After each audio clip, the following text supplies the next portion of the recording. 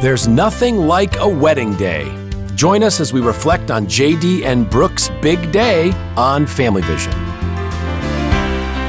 Hi, my name is JD Rienow. Welcome to Family Vision with my parents, Dr. Rob and Amy Rienow, strengthening families through practical, encouraging, and real conversations.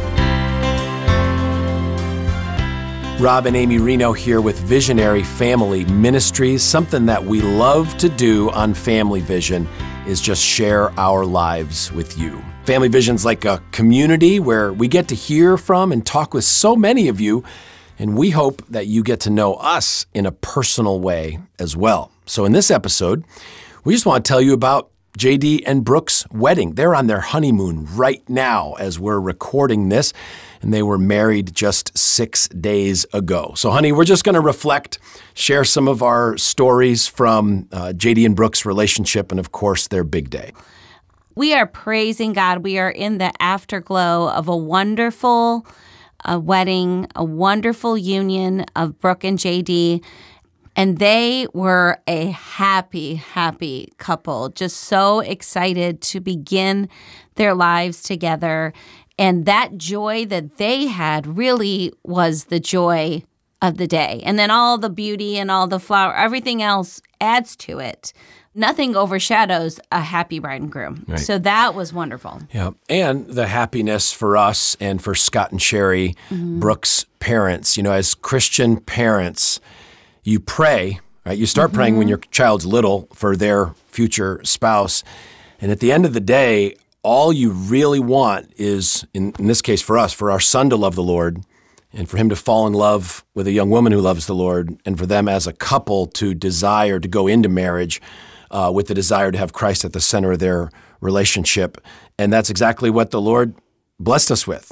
So you talk about this afterglow, it really is special. So you asked me to share what I shared at the rehearsal dinner. And we have a very interesting path, Rob and I. This is our third child getting married. And we've learned some things, right, through this process. And you are always praying for this couple, you know, to either grow. As once the relationship starts, you want them either growing closer together, or if it's not the one, we pray that God will make that clear too.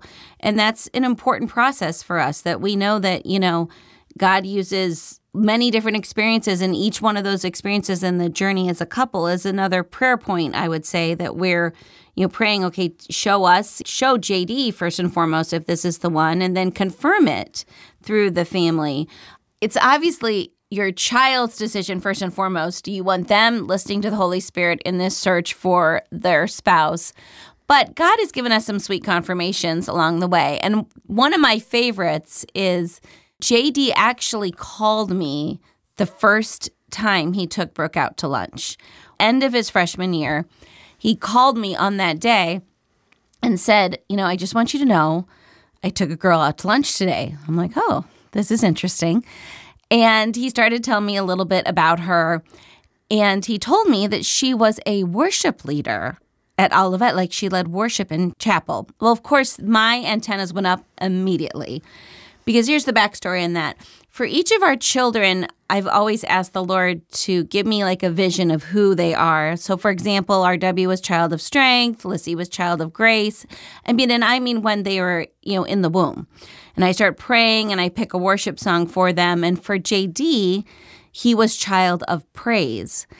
And as a little child, he fit that so well. In fact, every time he put his hands up in the air, if we said praise the Lord, JD would put his hands up in the air. He brought like joy everywhere he went. He had so many, just one of those kind of smiling and mischievous personalities somewhat too, but just made strangers laugh everywhere. But when he went into the junior high phase, he did ask if he could play guitar, to learn to play guitar, and we got him a few lessons, and he was amazing at guitar.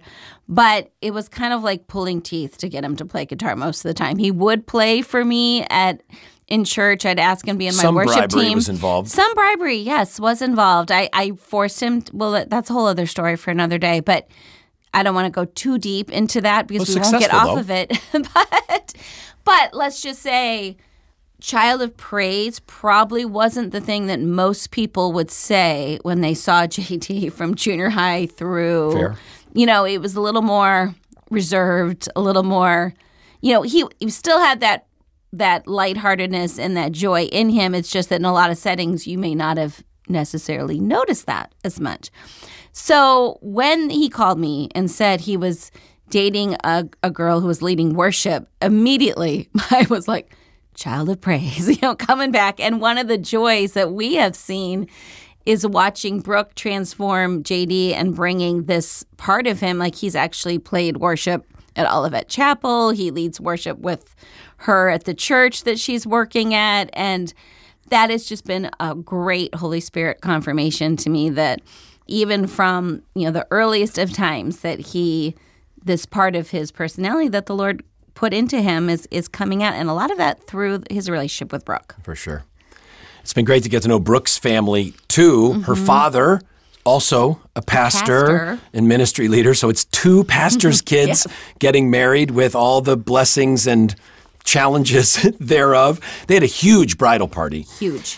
If you're looking to see some pictures on Instagram, what have you been putting up? Oh, I just like to document our live with little reels and pictures. I am not a Facebook person, never been on Facebook at all, but I do dabble with Instagram, mostly for myself, just to have these fun little, records of our life, because I tried scrapbooking. That was flop. I'm not giving up on that. I think maybe that'll come back in a different season, but so far that has not really taken off.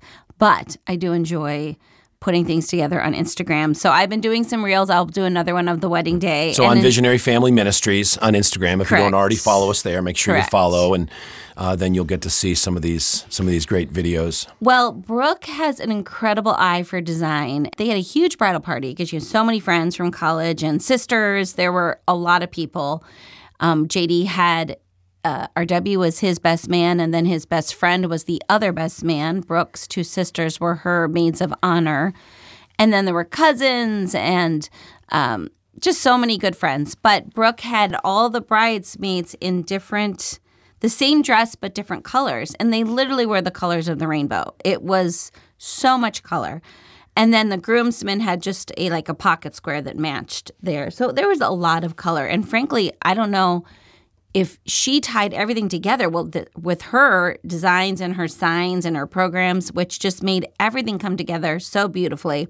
But one of the things, again, that the Lord used to confirm their relationship, I thought it was so wonderful, was all these colors. Because for many years, I don't want to say many, maybe 2 years, 3 years, I've been using this phrase that God wants his rainbow back, meaning that the rainbow was never intended to be a symbol of human pride in any way. In fact, it's quite the opposite, because God gave Noah and his family the rainbow as a covenant sign that God would never destroy the world again with a flood due to humankind's wickedness and evil. So really, the rainbow never had anything to do with pride. In fact, it's all about humility, because God had just displayed his power, his righteousness, his judgment, but also his great love and his ability to save those from their sins.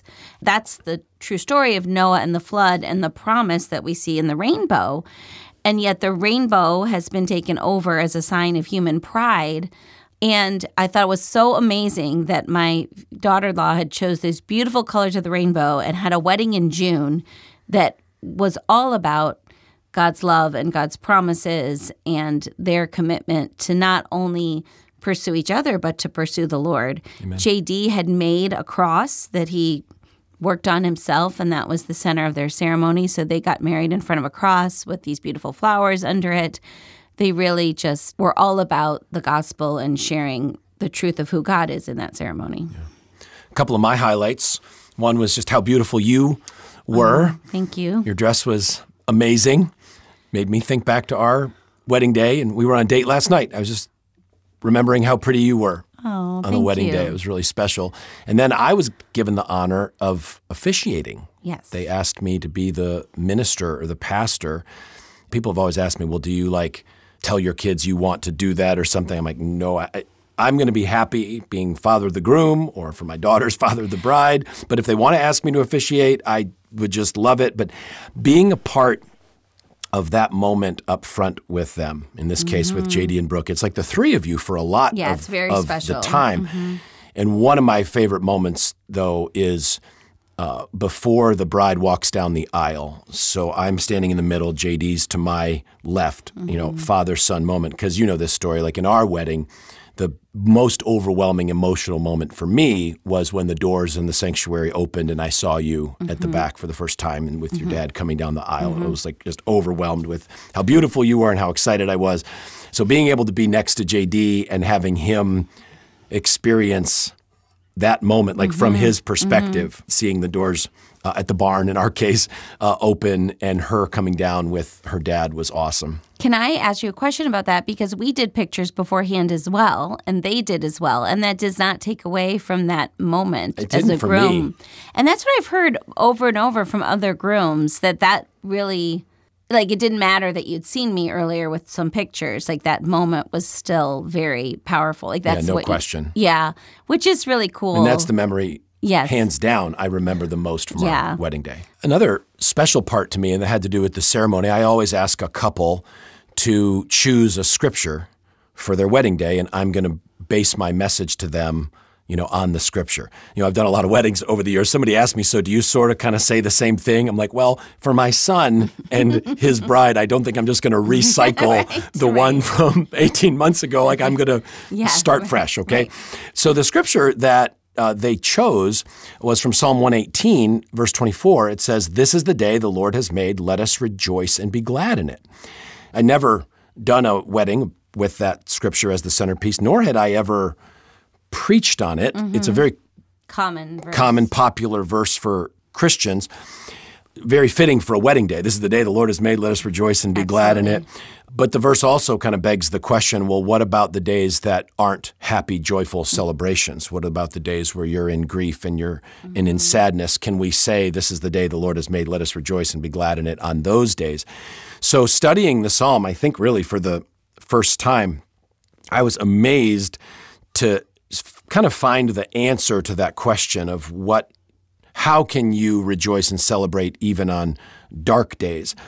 And the answer is sandwiched above and below verse 24. So if you go back 2 verses earlier, it says, "The stone that the builders rejected has become the cornerstone, and this is the Lord's doing. It's marvelous in our eyes."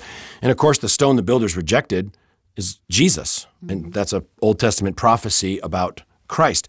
So Jesus is here featured prominently, and then you find the verse 24, "This is the day the Lord has made, let us rejoice and be glad in it." And then the next 2 verses, the other side of the sandwich, says, "Save us, we pray, O Lord. O Lord, we pray, give us success. Blessed is he who comes in the name of the Lord." Well, that's also Jesus. That's what they're shouting on Palm Sunday.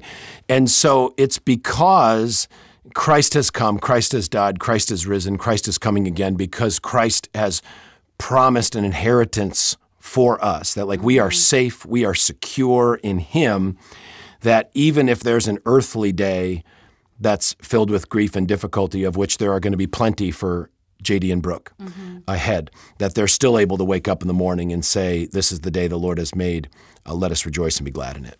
Yeah, you did a wonderful job with the ceremony. In fact, we had a couple people come up to me and say how impactful it was to them. So that's just an encouragement that a wedding ceremony, what happens in the ceremony, is very important, and that is part of a covenant. And often people think of the reception and all the fun that's happening, but really the ceremony is where covenant is being made, and that's what people take away often is what happens during the ceremony. And I think there was unusual impact from the scripture readings. Yes. Brooke's absolutely. grandmother read from amazing. Genesis 2, and your father, JD's grandfather, read from Ephesians chapter 5. So to have like 2 believing grandparents read these scriptures over their grandchildren was really powerful. I would say very, very powerful. And I had a lot of people impact on that as well. And this was a DIY wedding. I always struggle saying those letters together. Don't ask me why, but I do. And our wonderful friends, the Hansons, offered their barn for them to get married in. So they were kind of our connection. And because the Sherwoods had to come from out of town, it was really an all hands on deck with all sorts of people helping. And a wedding like this is a very humbling experience because you need so much help. And our friends and the Sherwoods' friends came alongside and did so much.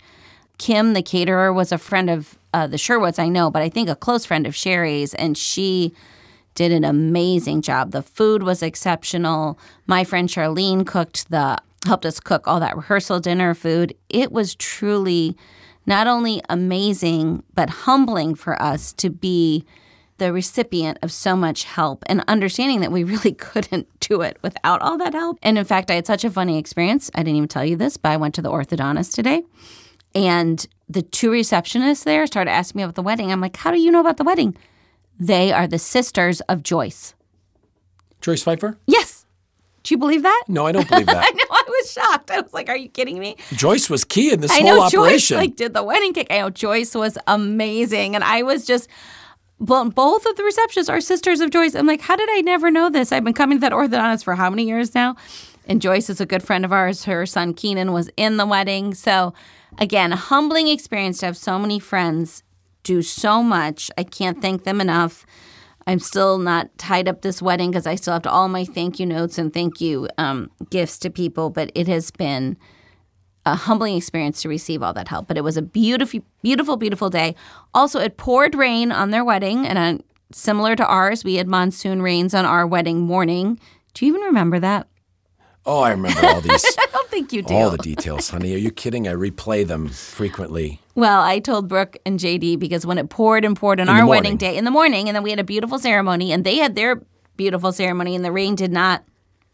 But it came during the reception, and then all the bridal party went out and danced in the rain. Like, I know you were stressed that they were going to slip and fall and crack their head on the dance floor. When they came back in on the concrete dance floor. I know. I was aware of that danger too, but I'm a little more of a... throwing my 10-year-old in the air. Yes. It was fine. They threw him before they got completely soaked. Oh, so in that case, we're all good. Oh, I was totally wrong about that then. So, I mean, at the end of the day, we're really thanking the Lord for Brooke and for her family, for God bringing JD and Brooke together. And as parents, there's a lot of gratitude for the Lord in just recognizing that JD and Brooke are so far ahead of where we were when we got married, as far as spiritual unity in their relationship, praying together in their relationship, spiritual connection, vision for their own family. Mm-hmm. So we talk a lot at VFM about just asking the Lord for generational progress, that we want our kids to be further ahead of us in the next generation. And this is something the Lord has blessed us with JD and Brooke. Well, we'd love to hear your thoughts from today's conversation. Maybe you've got some wedding stories from your kids, or maybe you'd like to ask us to join in praying for your children's future spouses. We're still praying. We've got 4 younger children waiting for the Lord to answer those prayers in His time for them. But we'd love to hear from you. You can email us at podcast@visionaryfam.com. That's podcast@visionaryfam.com. Share these wedding memories. Share with us your prayer requests. And if you're not already a subscriber to the Family Vision podcast, please push that follow or subscribe button, push that notification bell so that you do not miss an upcoming episode. And we look forward to our next time together with you on Family Vision.